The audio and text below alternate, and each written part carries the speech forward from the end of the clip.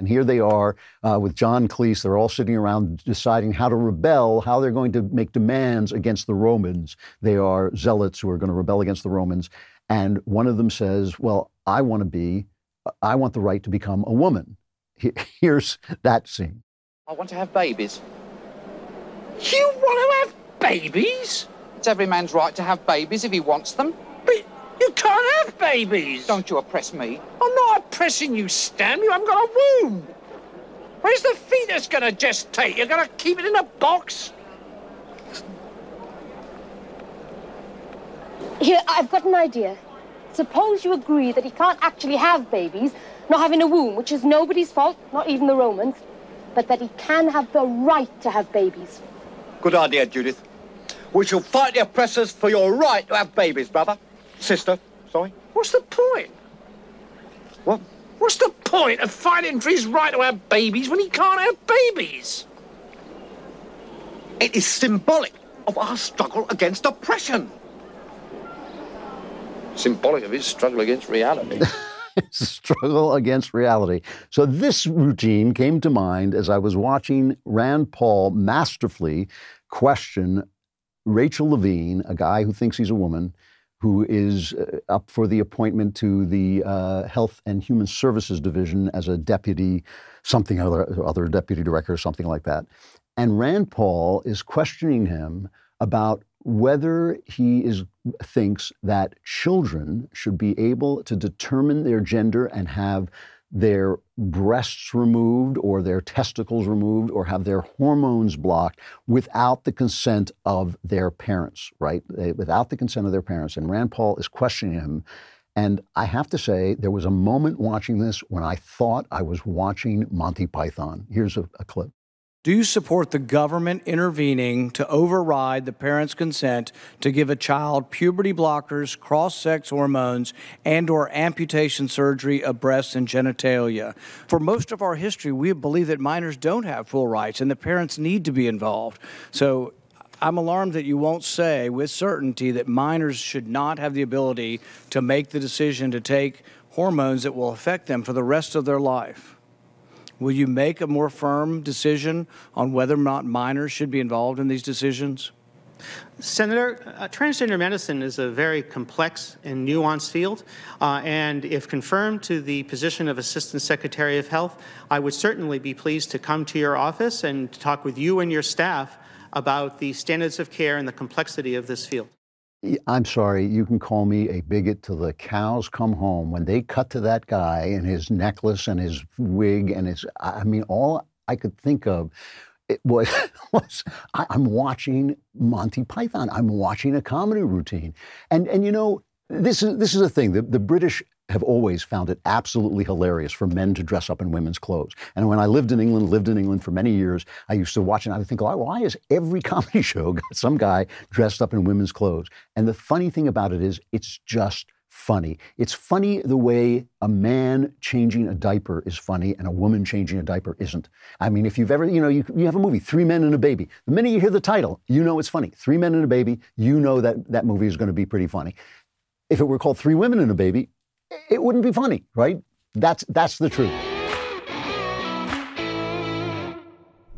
Now, if you're like me, one of your favorite things to do is go to the post office, wait online with people coughing all over you, and get a stamp or something. If you're a sane human being, you want to go and use Stamps.com. Stamps.com brings you all the services of the post office in your computer where they belong. Stamps.com has saved businesses thousands of hours and tons of money. You get the services of the post office and UPS all in one place, plus big discounts on mailing and shipping rates. Stamps.com brings the services of the U.S. Postal Service and UPS right into your home. Anything you can do in the post office except wait online, you can do. It's Stamps.com. So stop wasting time going to the post office. Go to Stamps.com instead. There's no risk. And with my promo code Klavan, try and remember that, you get a special offer that includes a 4-week trial plus free postage and a digital scale, no long-term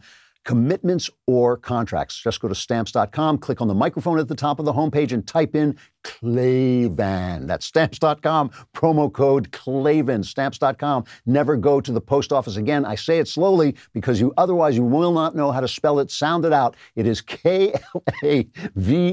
There are no E's in Klavan. I just make it look this easy. Here is just as a segment, one of the segments that just came to mind as I feel like we are absolutely being, we're being scammed so badly that it's almost impossible for us to speak up because we can't believe it's happening. But here is John Cleese dressed up as a woman, being interviewed about her relationship with a famous character. It's a mock documentary.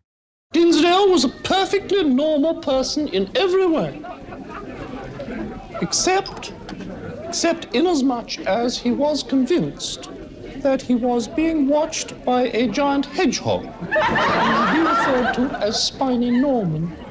How big was Norman supposed to be? Normally, he was wont to be about 12 feet from snout to tail, but when Dinsdale was very depressed, Norman could be anything up to 800 yards long. When Norman was about, Dinsdale would go very quiet, and his nose would swell up, and his teeth would start moving about, and he'd become very violent and claim that he'd laid Stanley Baldwin. Dinsdale was a gentleman. And what's more, he knew how to treat a female impersonator. He was a perfectly normal man, except for the 800-yard-long hedgehog, but he knew how to treat a female impersonator. Again, it's a terrible thing to talk about why comedy is funny, but it's funny when men dress up as women because the way women dress is important in ways that the way men dress isn't. That is just the truth. You're living in a decadent society when the way men dress becomes as important as the way women dress. When men wear ties and the suits and they basically change their tie and that's about it. But women, you know what it means if I say to you, oh, she was dressed in a very feminine way. You know what that means. You know what it means if I say she was dressed modestly or if I say she was dressed in a wild and wacky way. You know what these things mean. And one of the things, this is in Thomas Mann's famous book, The Magic Mountain. And it's just a great observation that he observes the fact that women's actual bodies are part of their dress. I mean, women bear parts of their bodies, their arms, their back and things like this. They bear parts of it because they are beautiful in and of themselves. So the way women dress speaks about women's roles in society, women's roles in the sexual game that we all are here to play, and women's roles in the sexual dance, I should call it, we're all here to play. And when men take that on, it's inherently funny. It's inherently funny. And now we are living in these comedy routines. It is just amazing to me. It is just amazing to me that comedy has become reality in America because we are living in the big grift.